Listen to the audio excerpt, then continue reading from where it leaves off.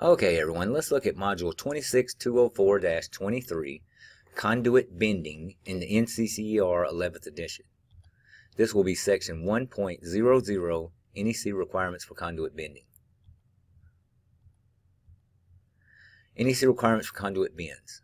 Conduit installation often requires changes of direction along the path.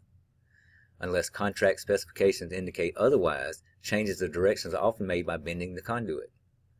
For larger conduit, changes of direction are sometimes accomplished with factory-formed elbows or conduit body. The minimum radius requirements. Installation requirements for conduit are covered in NEC Chapter 3. The minimum bend radius of conduits is established in NEC Chapter 9, Table 2. When bends are too tight or conduit is distorted, pulling wire becomes more difficult and conductor insulation can be damaged. Number of bends per run. Every change of direction in a conduit adds to the difficulty of the pull. The sum of all bend angles should not exceed 360 degrees. Types of conduit bends include the elbow, offset, saddle, and kick.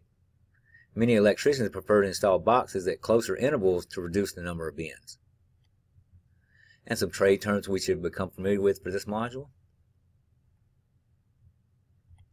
And some review questions for this section. For every size of a conduit, there's a single minimum bending radius that must be maintained.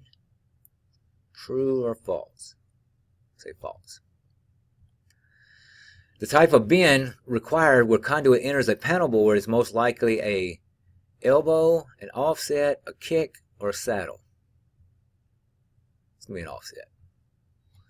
All right, that's it for that section. Next will be 2.00 bend distances, and I will see you over there.